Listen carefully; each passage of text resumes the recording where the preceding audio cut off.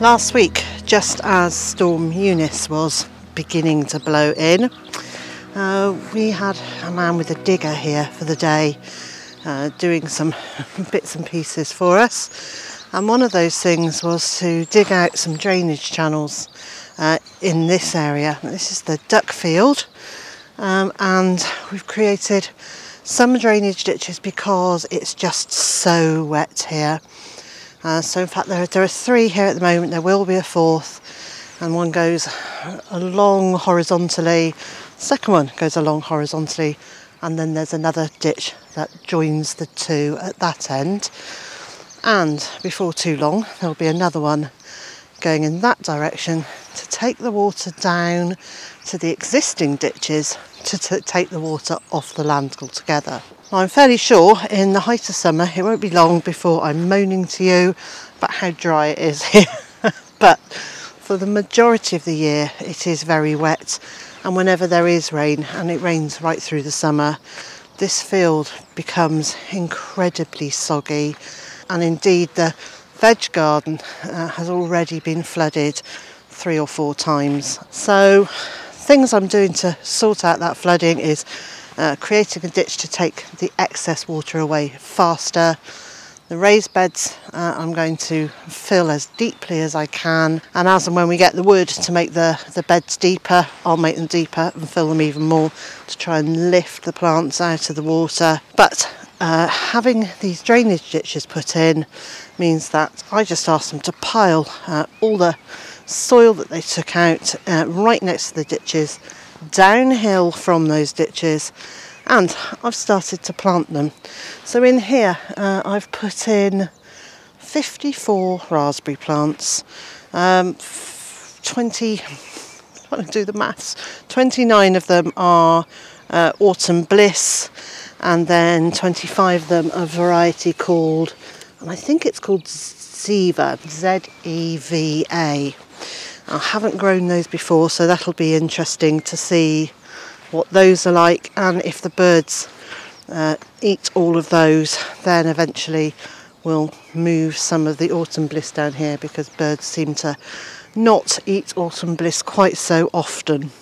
In the space between the 2 horizontal ditches, I've started putting in some trees. Yesterday I spent quite a lot of time trying to work out exactly where I wanted the trees to go, and I wanted them kind of in a block or in straight lines so that I could mow the grass if I needed to quite easily.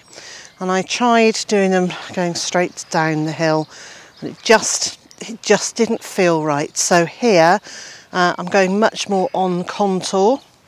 So in the food forest it's more like straight lines, just going north-south.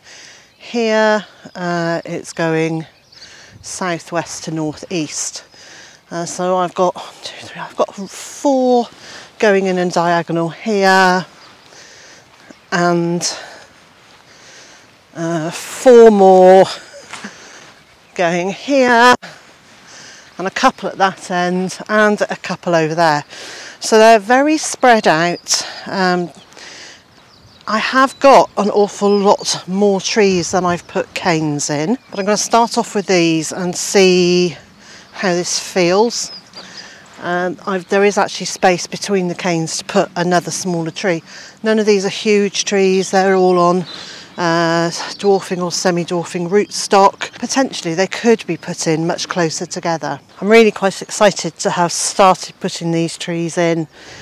So I've got 3 pear trees in, 2 Williams pears and 1 conference, and look how lovely they look. These sticks are for me to put some netting around, because as yet this area isn't rabbit proof, so I'm just going to put something around here temporarily until I've got that done. So I've got the 3 pears in, I've got 2 cherries in, and today I'm going to carry on planting fruit trees in this area. I also asked the man with the digger to move a bit of soil here and put it up on the sides to create potentially a pond.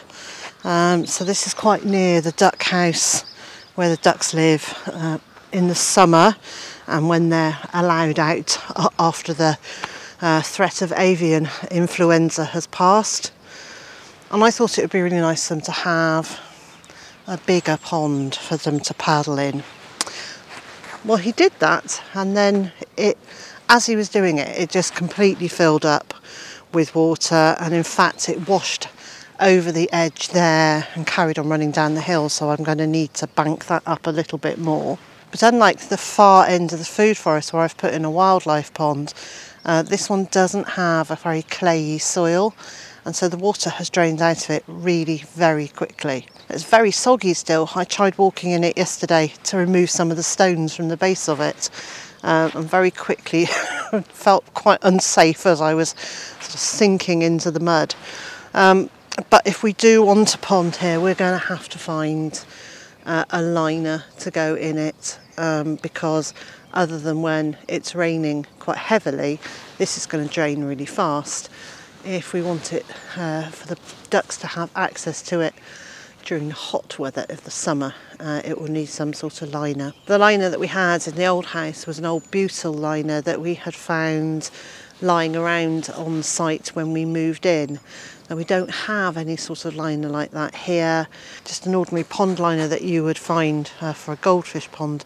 It just doesn't work for ducks because they've got really quite sharp claws, and it just pierces the plastic very quickly. So we might have to wait till I've saved up a bit more money, because this could potentially be hundreds of pounds. My project with Dave the Hero this week was to start doing this.